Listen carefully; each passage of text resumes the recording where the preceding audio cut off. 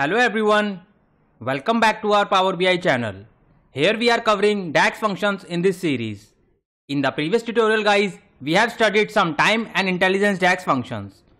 And in today's class guys, we will also learn more about some more time and intelligence DAX functions. So here are the topics guys, which we are going to cover in today's class. And from next class guys, I will make one more video on variables. After that, we have completed all the DAX functions of Power BI. So let's start with this total MTD DAX function. So let's go to the reference page and understand the definition first. It evaluates the value of the expression for the month to date in the current context. And here we have three parameters: expressions, dates and filter. And these functions guys are exactly same to the dates MTD, dates YTD and dates QTD. So let's go to the Power BI desktop and apply this DAX function.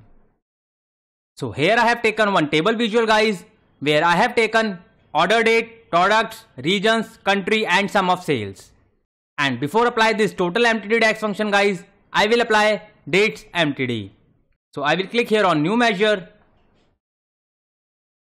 And here I will write dates MTD. So I will start this function with calculate.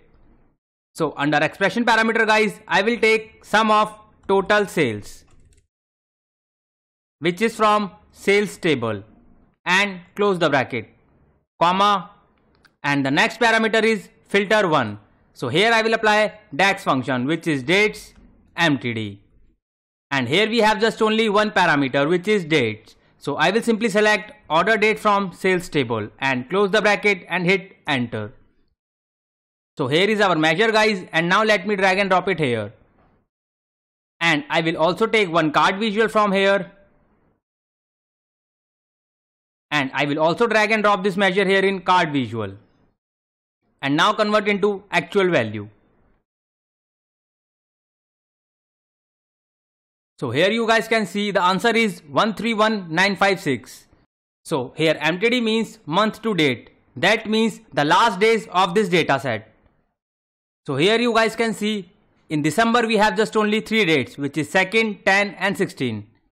And if you calculate the sum of all these 3 dates, so the answer would be 131956.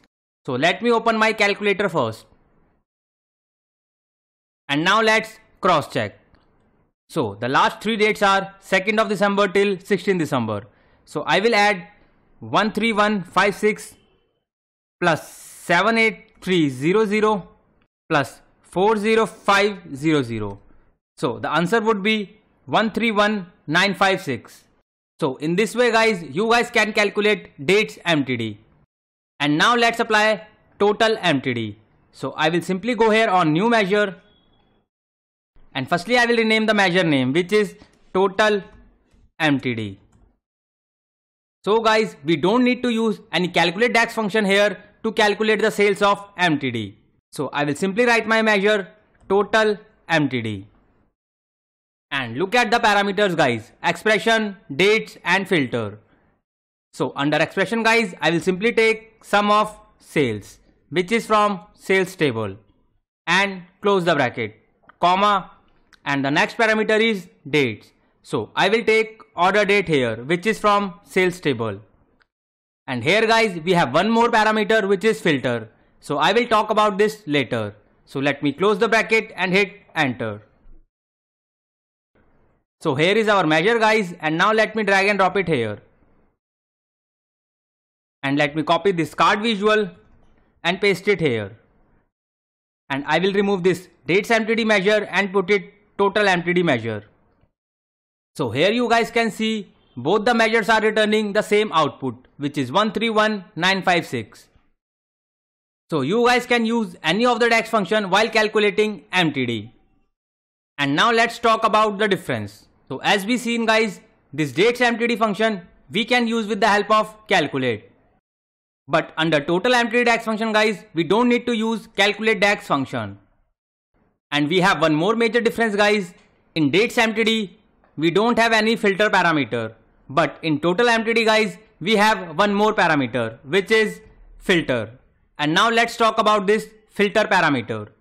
And let's suppose guys, you want to check the MTD of this country column. So in filter parameter guys, you can simply apply the filters. So let's suppose I will take it here country column. And I want to calculate the MTD of country India. So I will write inverted comma here and simply write India. Inverted comma close and close the bracket and hit enter. So here you guys can see the output is 40500, which means the total QTD of India is 40500. Let's suppose guys, if I change the country name here, let's say China, and hit enter. So the total MTD of China is 91456. That means it adding the sum of this 78300 plus 13156. These two records are China. And now let's cross check. So the first sale of China is 13156 plus, and the second sale of China is 78300, which is 91456. So with the help of total MTD DAX function guys, you guys can apply filter on any of the column. So I hope guys now you are clear with this DAX function of total MTD. And now let's move towards the next DAX function of our today's class, which is total QTD, which is exact to the total MTD. So let's go to the reference page and understand the definition first. It evaluates the values of expression for the dates in the quarter to date in the current context. And again we have just three parameters: expression, dates and filter. So let's go to the Power BI desktop and apply this DAX function. So I will simply go here and copy this measure. And now I will go here and click on new measure. And this time guys we will calculate total QTD. So let me rename this measure name as total QTD. And from here guys I will also change the measure name, which is total QTD, and hit enter. So here is our measure guys. So let me copy this card visual and paste it here. So I will remove this total MTD and drag and drop this total QTD, which is exactly same. So here you guys can see the last quarter sales of China is only 13156 and 78300. So the last quarter is October, November and December. So under October, November, December guys, we have just only 2 sales of China. So that's why here answer is 91456. And now let's cross check with this India. So guys, now let's change the filter. So I will go here in formula bar and I will change this from India and hit enter. So here you guys can see the India sales of QTD is 92700. So it calculates the last quarter sales, which is October, November and December. So again you guys can see India is returning here 2 times in the last quarter, which is 52200 and 40500. And now let's cross check with calculator. So I will add this 52200 plus 40500. So here answer is 92700, which is totally correct. So in this way guys, you guys can use this total QTD DAX function. And now let's move towards the last DAX function of our today's class, which is total YTD. So let's go to the reference page and understand the definition first. It evaluates year to date value of the expression in the current context. And here we have just 4 parameters guys, and this parameter is optional. So we guys can skip this. And now let's go to the Power BI desktop and apply this DAX function. So under this data set guys, we have just only 1 year of data, which is 2022. So it will gives you the sales of last year. So let me copy this measure and click here on new measure. And now let me paste it here. And I will write here total YTD. And from here guys, I will also change the measure name, which is total YTD. And I want to filter the sales of total YTD of India. And hit enter. Let me copy this card visual and paste it here. So let me remove this total QTD field and I will enter here total YTD. So here you guys can see our answer is 143900. That means it returning the only India sales from the last year. So if you want to cross check guys, so let me take one slicer from here. And under slicer guys, I will drag and drop this country column. And now I will check with India only. So here you guys can see our total India sales of the last year is 143900, which is totally correct. And let's suppose guys, if we have more years like 2023 and 2024. And once you applied this DAX function guys, so it will calculate the only India sales of 2024, which is the last year. So in this way guys, you guys can use this DAX functions. So I hope guys, now you are cleared with all the DAX functions of our today's class. So this is the last part of time and intelligence DAX function category.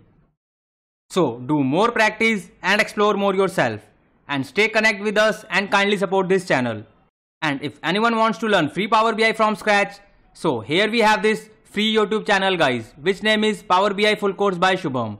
And under this 50 tutorials guys, I have explained each and every concept in detail. And those who are visit first time on this channel, please kindly hit the like and subscribe button. And don't forget to press this bell icon guys, else you will miss an update. And for the job seekers guys, we have this free Telegram group where I'm keep posting latest Power BI jobs opening, as well as you will find some latest interview question and answers. So you don't need to pay anything to anyone for jobs and trainings. But if you still think you require paid training sessions guys, so I'm also providing one-on-one paid training sessions. And from day one class guys, I prepare for you interview rounds and also tell some advanced scenarios, which mostly ask in an interview. So you guys can connect me on LinkedIn or Telegram channel. Both the links are given under the description box. You guys can follow me there. And for the free learners guys, we have this free YouTube channel. So keep learning and keep growing. Thank you so much guys for your more love and support. Thank you so much.